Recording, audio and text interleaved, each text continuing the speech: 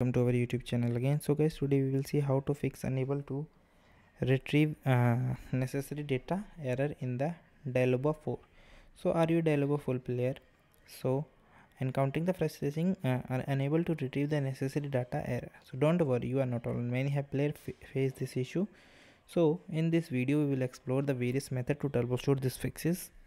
Okay, and ensure your game dive back into the world of Diablo without any hindrance. So let's start.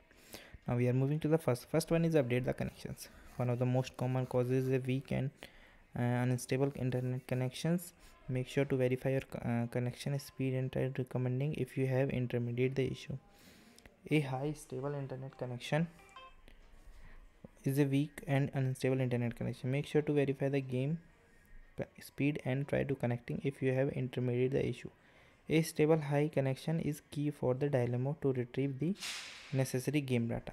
While experiencing the slow or no internet, it is suggested to reboot your Wi-Fi router.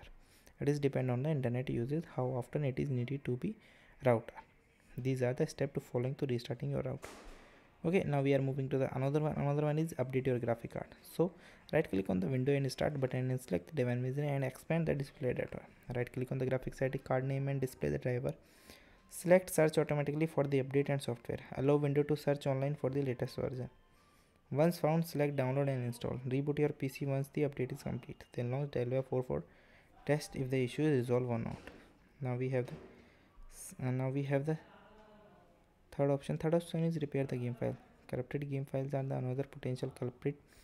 Will they repair damaged? First, that may be prevent proper data retrievals. So open battle.not desktop and click on the Diablo 4 game icon. Then select the option button, gear icon, then click scan and repair button.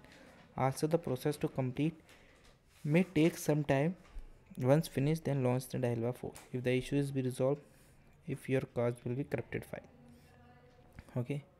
Now we are moving to the another is clear unwanted caches. So open the file explorer and navigate to the Diablo 4 and install the folder usually located to this one. Okay.